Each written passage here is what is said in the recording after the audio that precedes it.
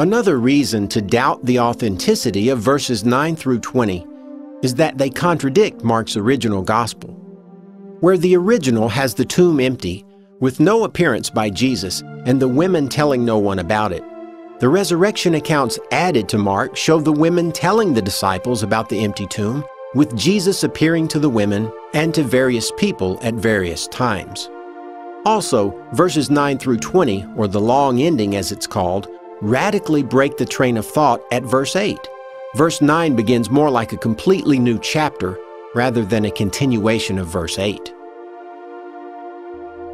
Another clue that these verses, as well as the other endings, were never part of the original Gospel of Mark is that the writing style of the long ending isn't the same as what is found throughout the rest of Mark's Gospel. Here are some words found in verses 9 through 20 that are found nowhere else in the Gospel of Mark.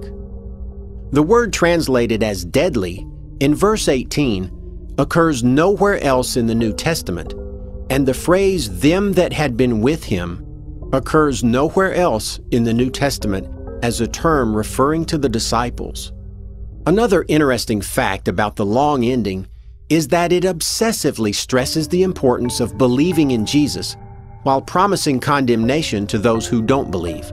In just the span of 12 verses, the importance of belief and the dire consequences of disbelief are mentioned no less than 7 times, while in the entire rest of the Gospel, a full 16 chapters, the concept is mentioned just 11 times. An interesting piece of trivia is that the Gospel of Mark in its modern form contains 678 verses. If one were to subtract the longer ending from Mark, verses 9 through 20, or in other words, 12 verses, it would leave 666 verses in the original Gospel of Mark. Although it's often said that 616 was the original number of the beast, it still looks pretty scary, doesn't it? And lastly, it's a well-established fact that later copies of a story, almost without exception, are longer and more detailed. And this is because they get embellished and added to over time, and Mark's story is no exception.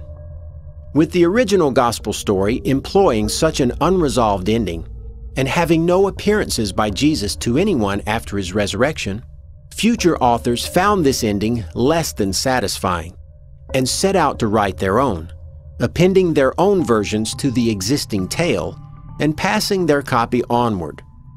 Not only did Matthew likely misunderstand the classic literary techniques Mark was employing, but it was common in ancient times for stories to become embellished and grow in both length and detail before being passed on to the next generation of readers, who were sometimes authors themselves, who would make new edits and new additions and pass their copy onward. It is common for later copies of a story to be longer and more fleshed out, having more details than earlier versions, and the obvious reason is that the original had been added to and embellished with fictional elements at a later time by someone other than the original author. A young lad in Mark turns into an angel in Matthew. A stone already rolled away in Mark becomes one rolled away by the angel, accompanied by a great earthquake. The absence of guards at the tomb in Mark becomes an occasion for embellishment by the pen of Matthew, and so on. For these reasons, we can conclude with great confidence that Mark's original story ended at verse 8 and contained no post-resurrection appearances or other details beyond the women finding the empty tomb. It stands to reason, then, that if Mark knew enough details about Jesus' resurrection to write about the women reaching the tomb and actually record verbatim the conversation between them and the young lad in the tomb, he would have certainly included the post-resurrection details we find in other Gospels had he known about them. But allow me to speculate for a moment. What if Mark was not writing a historical account at all, Assume just for a moment that Mark was not writing of events that actually happened, but was instead writing fiction. A story about the heavenly Jesus brought down to earth to play the literal role that he played in heaven.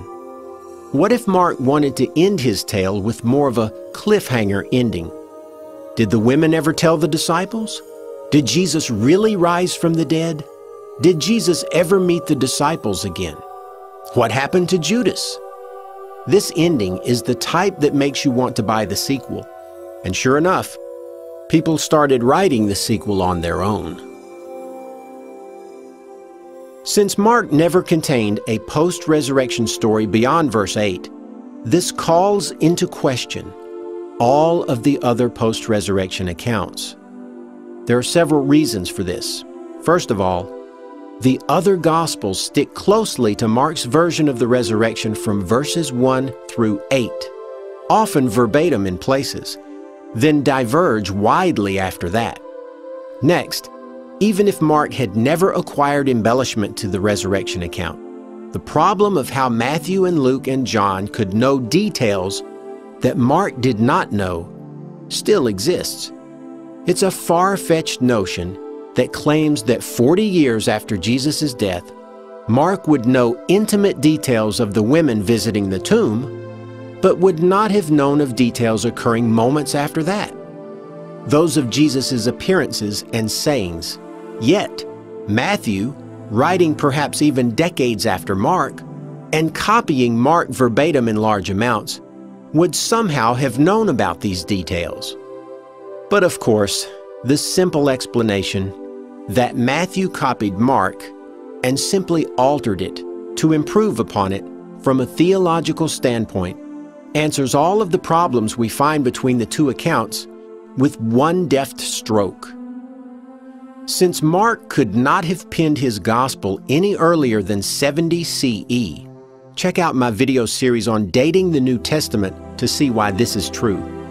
The obvious implication is that there was no tradition at all as late as 40 years after Jesus' death regarding anything that happened beyond the women finding the empty tomb. Surely all of this points to the conclusion that all of the post-resurrection accounts in all four Gospels, including the various endings found in the various manuscripts of Mark, are fictional embellishments to Mark's original story. The very existence of multiple endings to Mark that we find in existing manuscript copies proves that Mark's story was being embellished by many different authors shortly after it began to gain circulation. The idea that people were simply summarizing Matthew's account by removing details such as the earthquake and the Roman soldiers and demoting the angel to a simple lad in white clothing is, shall we say, less than persuasive. It makes sense that by the time Matthew got his copy of Mark, verses 9 through 20, or the longer ending, had not yet been inserted, since Matthew's version diverges greatly at that point. Certainly, if it had been in Mark's copy, Matthew would have copied it, just like he did verses 1 through 8 of chapter 16. But Matthew didn't just add details to Mark's gospel, he edited and modified them to create his own improved version. A quick comparison of the speech given by the angel, or boy, depending on which version you prefer, will show beyond any reasonable doubt Matthew's dependence upon Mark's original text. And he said to them, but the angel said to the women, "Do not be amazed. Do not be afraid. You seek Jesus of Nazareth, who was crucified. You seek Jesus who was crucified. He has risen, he is not here. He is not here, for he has risen, as he said. See the place where they laid him. Come see the place where he lay.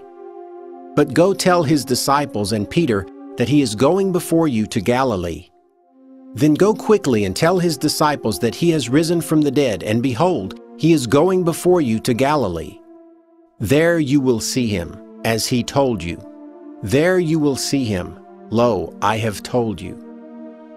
Can there be any doubt that Matthew was copying the text of Mark's Gospel. Matthew retains many phrases verbatim, but rearranges them and embellishes them as well. Now, one might rightly ask, so what? What if the post-resurrection accounts we find in all four Gospels are merely fictional embellishments to the original Gospel story of Mark?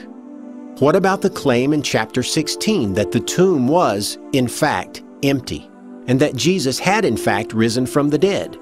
Can we not rely on Mark's claim since those verses are part of Mark's original writing?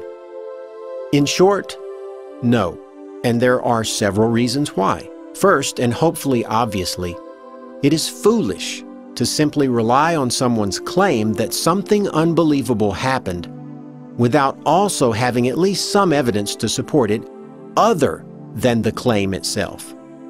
To simply trust an anonymous author's 2,000-year-old claim at face value about an event so unusual as to need a special word to define it, the word miracle, is worse than believing in Santa Claus just because your parents told you. At least you know your parents. No one knows who wrote the Gospel of Mark.